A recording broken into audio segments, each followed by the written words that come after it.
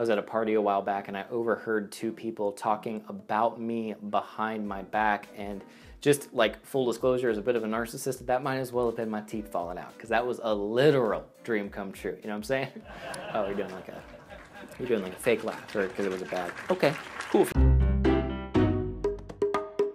The problem was that I froze, like their gossiping was some sort of a T-Rex, and if I didn't move, the Gossiposaurus wouldn't see me, and then they'd be like, hey, what are you doing listening in on us talking about you behind your back? Like I would somehow be in trouble by it. So I'm standing there and I realize that they're like having an argument about me. About what, you ask? My knowledge of Greek mythology? No, thank God. Maybe they were arguing about my hair and whether I use a blow dryer when I get out of the shower. The answer, spoiler alert, is yes. Volume doesn't just happen. Or maybe your guess is, Elliot, were they arguing about whether you have a lot of really good crockpot recipes?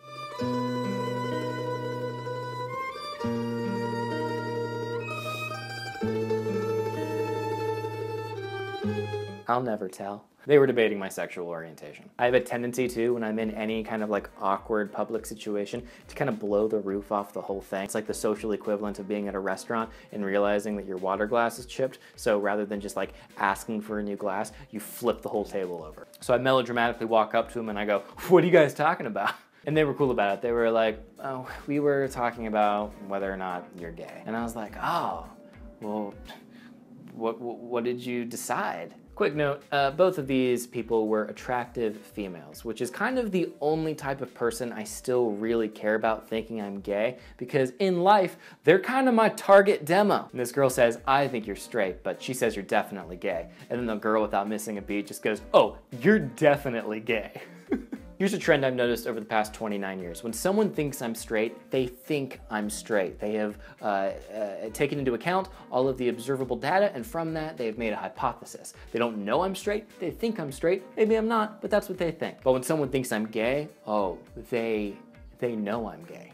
Like lock, stock, and gay barrel. Like he is gay, he's gay, wrap him up in put a rainbow on it because he's gay. He just doesn't act or dress how I do. He's different, must be gay because that makes sense in my, he's gay. The use of a Southern accent is in no way meant to stereotype all Southern people who are oftentimes more accepting than other people, say girls at Hollywood parties. People have known I'm gay my entire life, and the reality that I'm not is like trying to stick a CD into a cassette player. The technology just isn't there. I remember when SourceFed was first starting, and I was told by the producer to act less gay, and I was like, oh yeah, that actually makes a lot of sense. The only people that were really pissed about it were Joe Beretta and Lee Newton, who were like, go F yourself.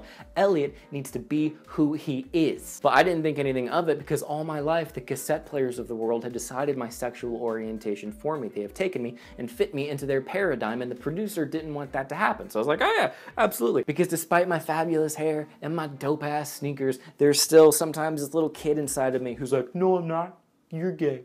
And then there's a whole group of people who are like, who cares? There's nothing wrong with being gay. But I'm not talking about the morality of being gay. That totally matters to some people, and I get it, but I truly can't imagine a more boring conversation. The only conversation I can think of that's more boring than is it wrong to be gay is the conversation of like, do you think they're gonna monetize Facebook videos soon?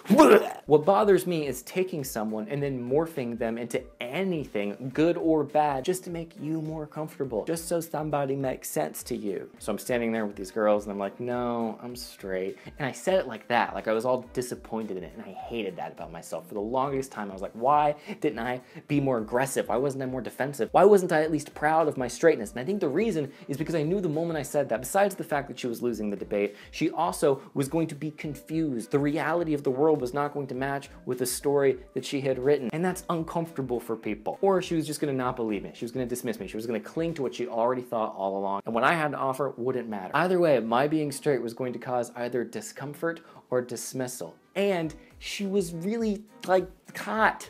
Like she was an attractive girl. And I don't know a lot about flirting, but I don't think that there are a lot of rap lyrics about altering a bitch's paradigm. Have you ever felt misunderstood or miscategorized about anything throughout your entire life? Have you ever altered your behavior in order to not be perceived a certain way? Do you not feel comfortable divulging incredibly personal stories in a YouTube comment section? You know what? That's fair. Thanks for watching, everybody. I'd say actually isn't making generalizations an evolutionary adaptation in order to keep away from danger, to which I might say, hold on, are you saying that my comments on Sigmund